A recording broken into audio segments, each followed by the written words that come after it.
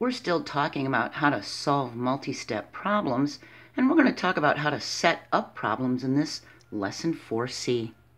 If you've missed or skipped previous videos, you may become lost or confused, so just check the description for the links. Some of the GED math test problems will ask you to recognize the correct equation, not to solve the problem. Knowing your order of operations is extremely important for these. We'll need to think about what steps are needed to solve the problem, then be able to put those steps into an equation. So as we talked about in the last couple of videos, we're doing PEMDAS, that's the order of operations. It's parentheses first, followed by exponents, then we multiply or divide going left to right, whichever comes first, and then add or subtract left to right, whichever comes first.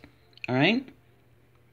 So here's our first problem. It says Jade makes $15 per hour as a receptionist on weekdays, and she makes $12 per hour as a sales clerk on Saturdays. If she works 35 hours as a receptionist and 6 hours as a sales clerk, how much will she earn for the week? So we actually have two separate problems here. So it's a multi-step problem. The first thing we have to pay attention to is that she makes $15 per hour as a receptionist, and she did 35 hours at that. See that? Then we see she makes $12 per hour as a sales clerk, and she did only 6 hours of that. So the first thing we need to do is recognize how to write the $15 per hour for 35 hours as an equation, and then the $12 per hour for 6 hours, and put them together to get a big, huge total, right? A grand total. So here's our choices. Should we add the 15 plus the $12? Should we multiply the 15 times the 35 hours? And that'll give us the answer for the whole problem. Should we multiply 12 times 6? The $12 per hour times the 6 hours. Or should we multiply the $15 times the 35 hours and then add the $12 times the 6 hours? Or should we add the 15 and the 35 hours and the $12 an hour and the 6 hours and then multiply them? So we have to think. We need to find out how to get the amount of each separately. So we have to look at this as two separate problems. That's where parentheses can help us. So we know, because we have two separate problems, the $15 per hour at 35 hours is the first one, and the $12 per hour at 6 hours is the second one. We know it's not going to be 1, 2, or 3. It's going to be one of these two bottom ones here. It's going to be 4 or 5. $15 per hour as the receptionist for 35 hours added to the $12 per hour sales clerk for 6 hours. So actually, this is the correct answer.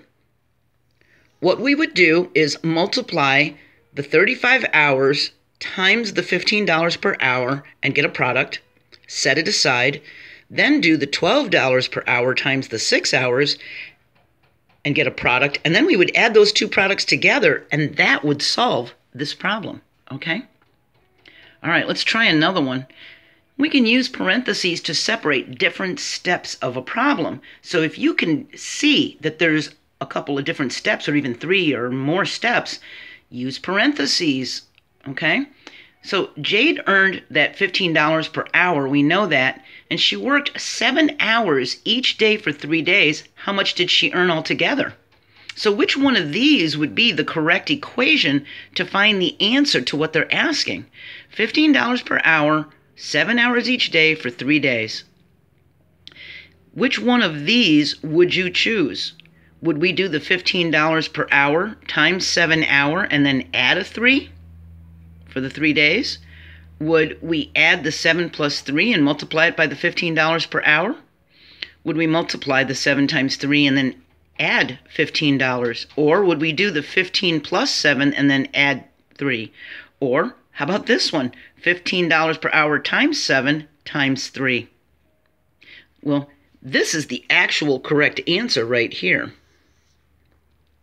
We need to find her earnings for 1 day. That would be the $15 times the 7 hours, and then find her earnings for 3 days. Once we had found how much she made in 1 day, we can multiply it by the 3 days she worked. We can also imagine this as repeated addition. $15 times 7 hours of working one day, and doing it again for the second day, and doing it again for the third day, and then just adding up those days. We have 3 times 15 times 7. See? So we have 3 times 15 times 7, and it doesn't matter if it's back here or this 3 is in the front. 3 times 15 times 7. It doesn't matter the order, right? It doesn't matter how we multiply the order. So multiplication is just repeated addition. So remember that. 5 plus 5 plus 5 equals 15 is the same as 3 times 5 equals 15. All right? So we could have done 15 times 21 even, and that would have worked out because 7 and 7 and 7 is 21. 3 times 7 is 21. All right? So we're going to get into more problems like this throughout the playlist, so stick with me, okay? So now here's something that if you're a regular viewer of mine, you've heard many times, and if you're new, well, you're going to hear it today and many more times in the future. Fractions are little division problems. We're going to talk more about fractions in Lesson 5. That's only a couple videos away. We're almost at Lesson 5. If we have 7 plus 3, and we have a fraction bar and then a 2 underneath it, this is the numerator, that's the denominator, we basically have 10 over 2. This is 10 halves. And we know that we can simplify this because the numerator is so big, it's an improper fraction. What we do is say, how many times can 2 fit into 10? 5. It's 10 divided by 2. So whenever you see this fraction bar, think of division, okay? So Lisa, Jade, and Emma shared an Uber, and the total for the ride was $21.30 plus a $4.50 tip. Now, if they split the cost evenly, how much should each pay? So the ride was $21.30 plus a $4.50 tip. Would it be this 1, 2, 3, 4, or 5? Not enough information given. And they split this ride. It said, how much should each pay? This word each is telling me that it's division. So we know it's not this one, it's not this one. It's going to be one of these. All right? We look at the $21.30 and the $4.50 tip. Well, if they're splitting a total, we need to total these two, don't we? We need to add these two amounts together. So anything that would have these two amounts added together and then split for each of them, and there's 1, 2, 3 people, would be the correct one. So if you said this one, you're right. You add the $21.30 plus the tip of $4.50, and whatever that total is, we would divide it by 3, because there's 3 of them. 1, 2, 3. And that's how much each would pay.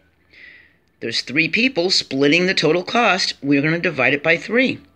But see, we have to remember to add the ride plus the tip together before we divide it by 3, so they split the tip also, okay? So you should now be ready to do this GED skill focus on page 63, all right? If you have any trouble when you're doing it and you don't understand anything, go back. Go back and retrace your steps and try to fill in, all right? The next video is order of operations on a calculator. It's lesson 4D. Then after this video, we're going to get into lesson 5 in fractions. If you need more help, I've always got links in the description of the lesson video. So if you look in this description, you're going to see grade 3, 4, 5, 6, and some GED math videos that we've already done in this playlist that can help you. These are very, very helpful, all right? The lower the grade level, the easier it's explained. So if you're totally confused, start here. If you're only a little bit confused, start here, all right? But all of these will help you. There's something to learn in every single one of these, and it kind of helps to hear me repeat myself. If you watch videos where I'm constantly saying the same thing over and over again, like whole numbers or counting numbers, no fractions and decimals allowed, you're going to get to a point where you're going to say, okay, I know what whole numbers are. You don't have to tell me again. I got it, okay?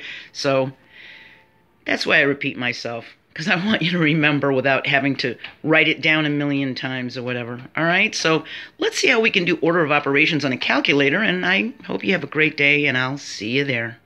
Bye.